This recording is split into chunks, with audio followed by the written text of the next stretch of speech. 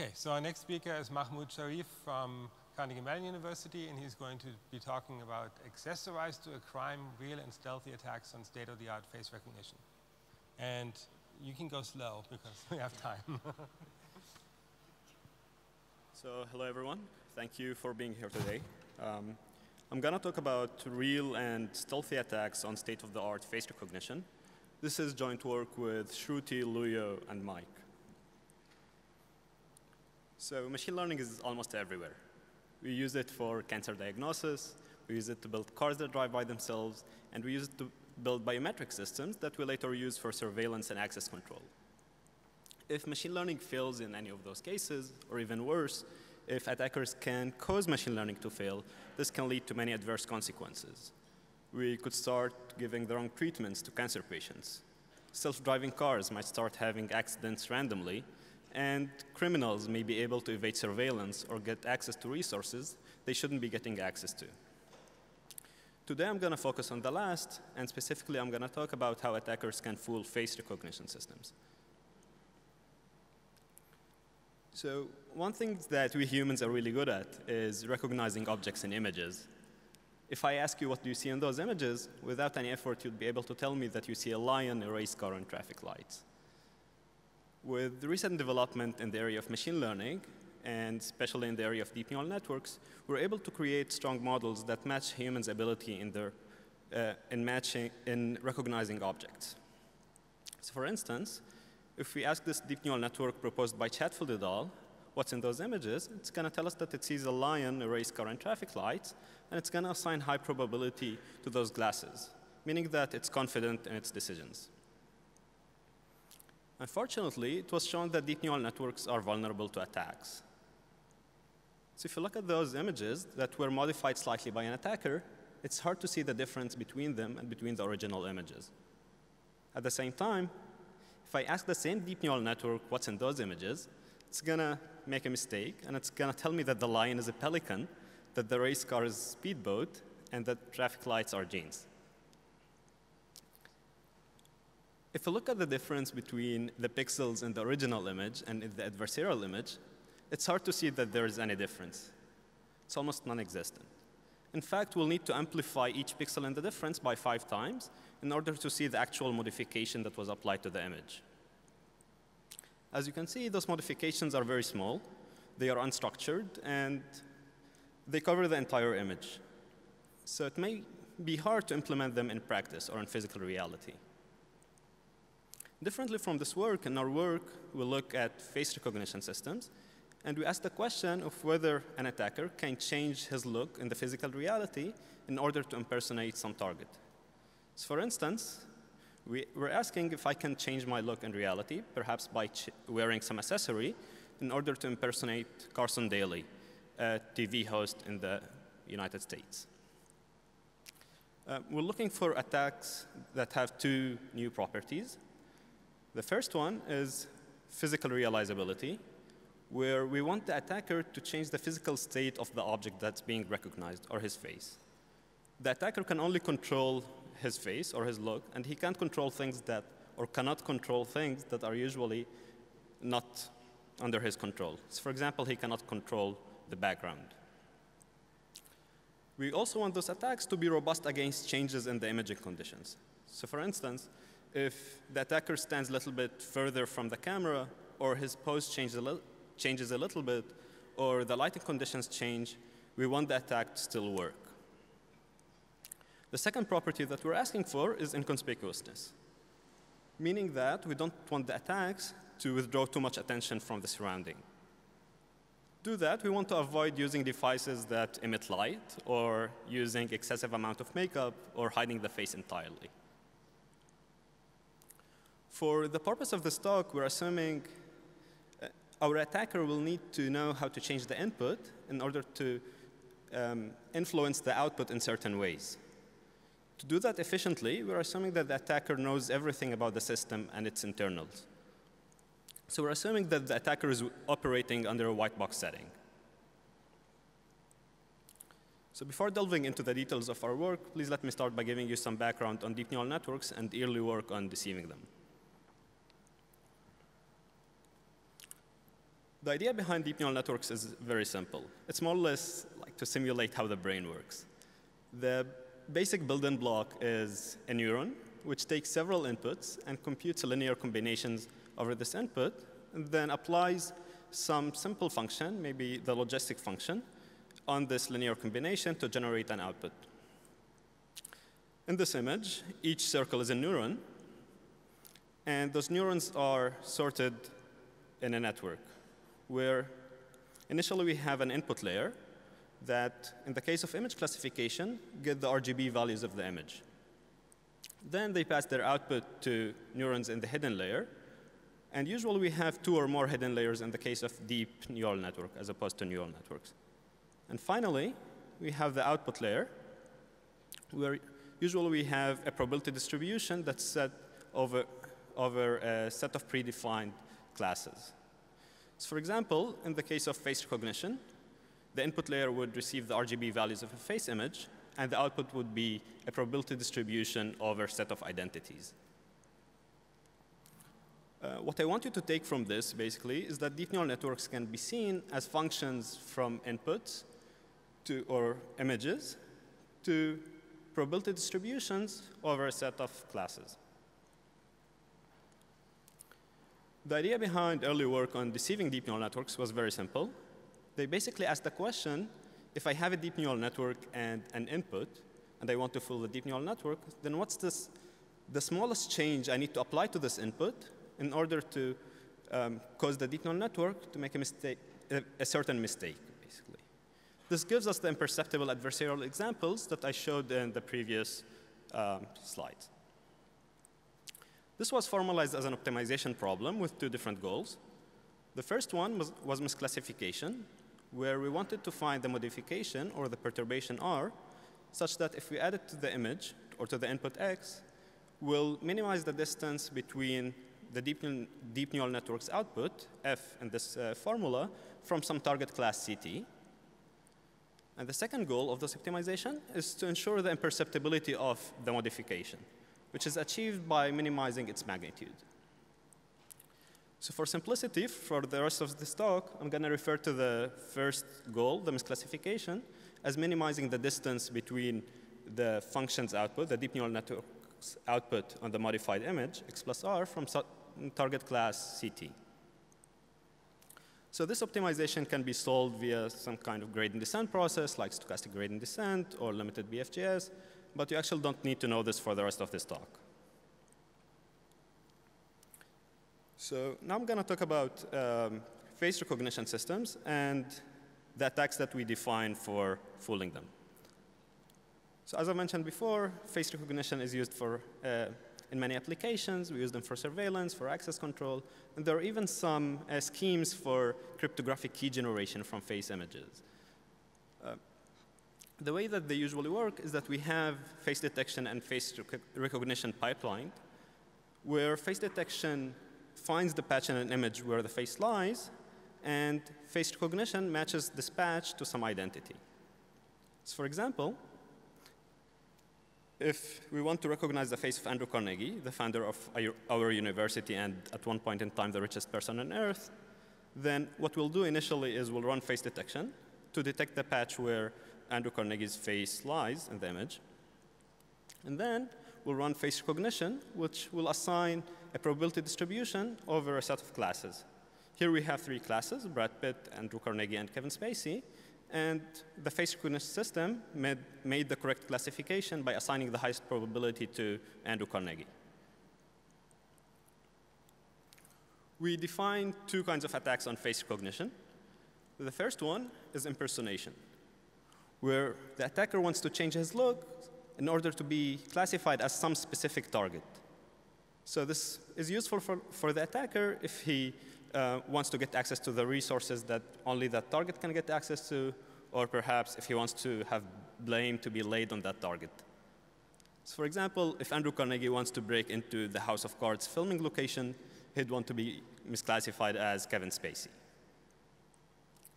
The other attack that we define is dodging, where the attacker's only goal is to be classified incorrectly by the face recognition system. So this is useful if the attacker does not care about who he is being misclassified as long as he's being misclassified, or if he's seeking privacy.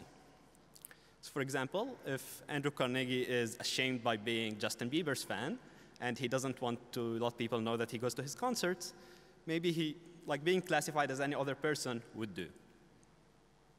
Today I'm going to focus on impersonation, but you can read more about dodging in the paper. We test our attacks on a deep neural network that was recently proposed. This deep neural network was trained to recognize 2,622 subjects, and it was evaluated on labeled faces in the wild. So this is a challenging benchmark that contains more than 13,000 images that were collected in the wild, meaning that they were collected in uncontrolled imaging conditions. So the collector did not control the distance or the scale of the faces in the image. He didn't control the pose. He didn't control the lighting conditions, etc. On this benchmark, the deep neural network that we're using actually outperforms humans' accuracy in classification.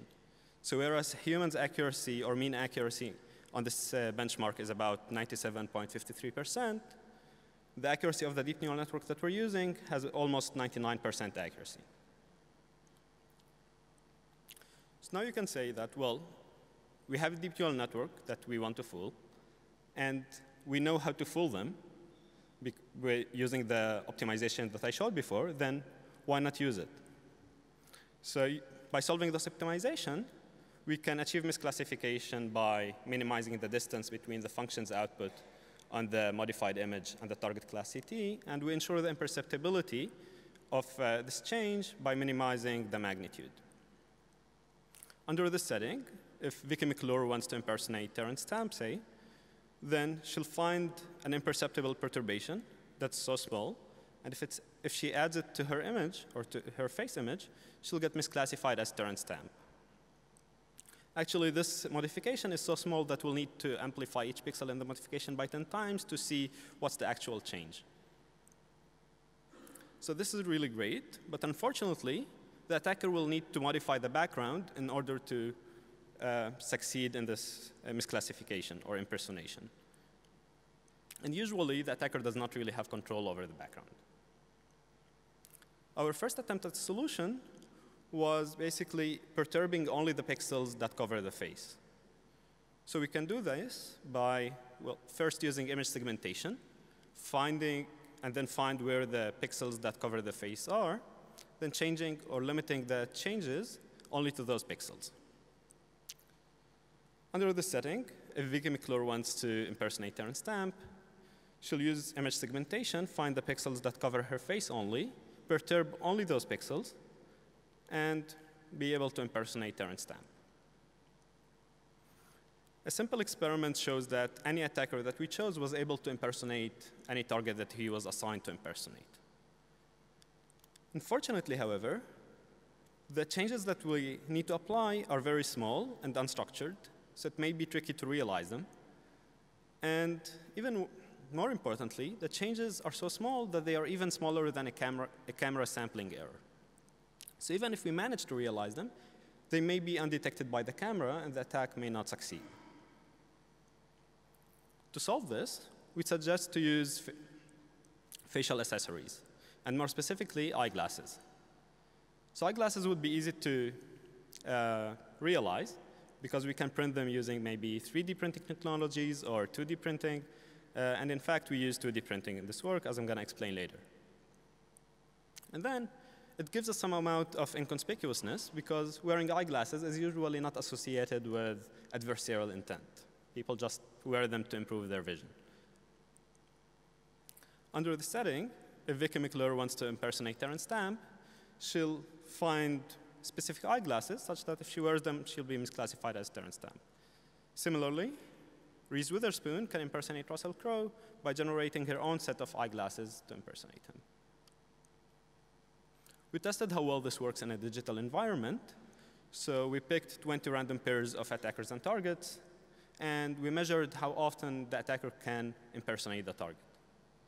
We found that for 92% of the impersonation attempts, the attacker would succeed in this impersonation.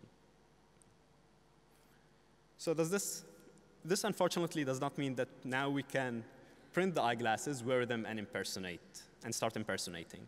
There are still some obstacles that we need to solve in order to have this work. Now I'm going to describe them. So our algorithm, if we don't restrict it, it would generate edges everywhere in the eyeglasses that we're generating. However, we know that natural images consist of smooth patches that are separated by few edges.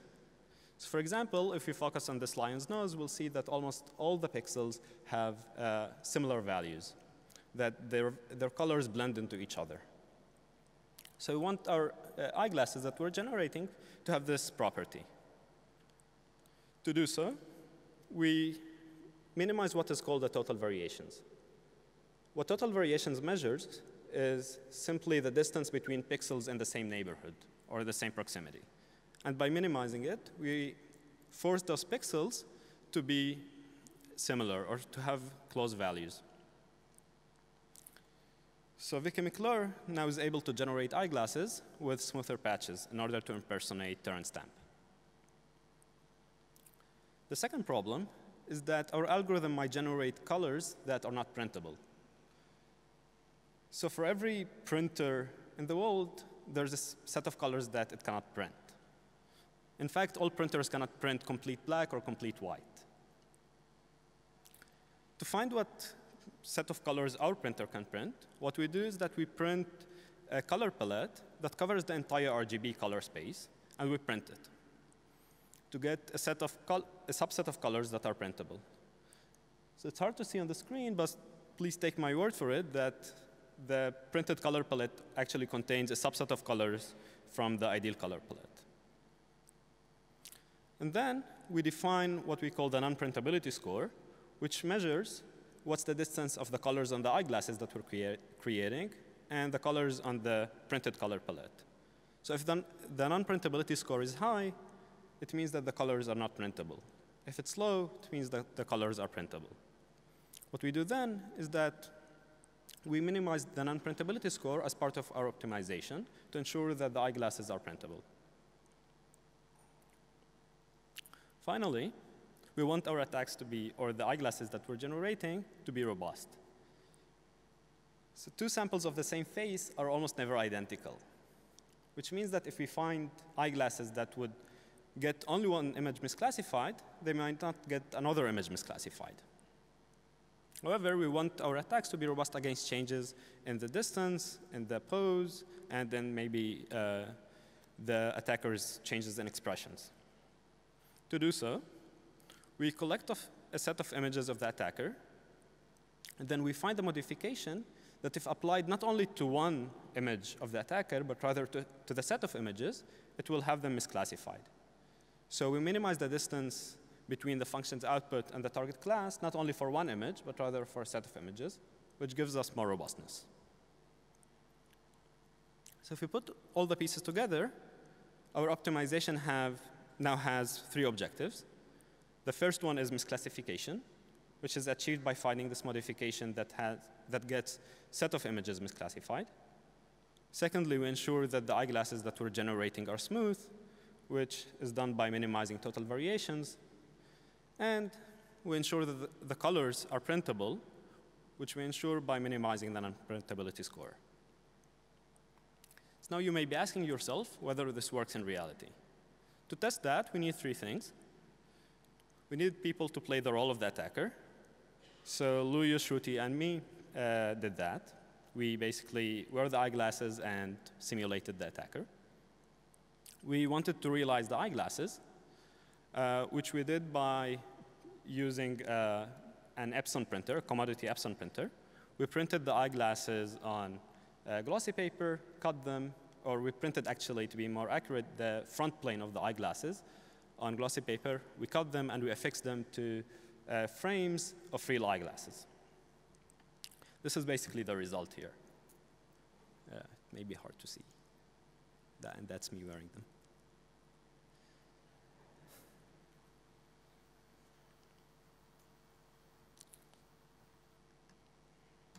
And finally, since Kevin Spacey and Brad Pitt were not available to help us with the experiments, we needed a deep neural network that can recognize the attackers. So before telling you about the experiments, I'll tell you about how we trained this deep neural network. Training a deep neural network from scratch is very expensive because you need millions of images that we don't have.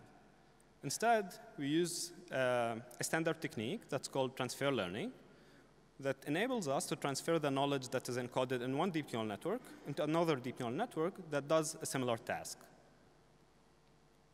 Using transfer learning, we train a deep neural network that recognizes 143 subjects, including the three authors, and additional 140 celebrities picked from the PubFig dataset.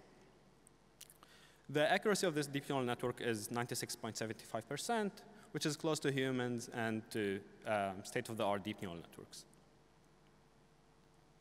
Then we tested how well those realized impersonations work. To do so, we followed the following procedure. First, we collected a set of images of the attackers in order to solve the optimization that we formalized. For each one of the attackers, we chose a random target, and we solved the optimization to generate eyeglasses. Then we printed them as I explained before. Each attacker wore the eyeglasses, and we collected 30 to 50 images of the attacker wearing the eyeglasses, and we classified those images using the deep neural network that we just trained. We measured how well the attacks work by measuring the fraction of images, or the collected images of the attacker wearing the eyeglasses that got misclassified as the target. To make things easier on ourselves, we limited the lighting conditions. So we didn't vary them a lot. We found that real impersonations actually pose a real threat on state-of-the-art face recognition. So for example, Lujo was assigned to impersonate John Malkovich, and in his case, 100% of the images that we collected for him wearing the eyeglasses got misclassified as John Malkovich. This doesn't always work with 100% success. Sruti was assigned to impersonate Colin Powell, and in her case, 16% of the images got misclassified as Colin Powell. I got assigned to impersonate Carson Daly, and in my case, 100% of the images got misclassified as Carson Daly. We did more experiments with additional deep neural network, and for that one, we showed that Lujo can impersonate Mila Jovovich with 88% success, and that Sruti can impersonate myself with 88% success. In the paper, we have additional extensions. So we show how an attacker can achieve dodging against state-of-the-art face recognition, as I mentioned before. We also show impersonations against a commercial face recognition system called Face++.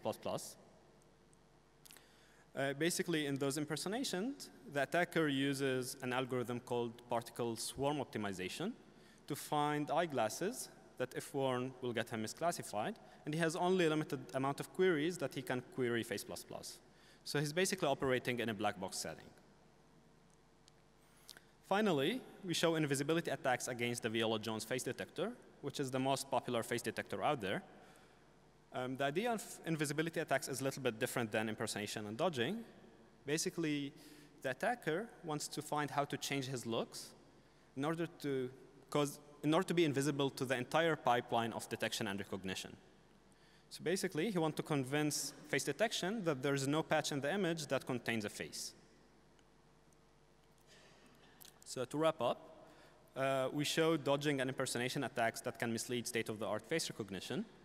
Those attacks can be inconspicuous to some extent, at least more than wearing a bag over someone's head and physically realized.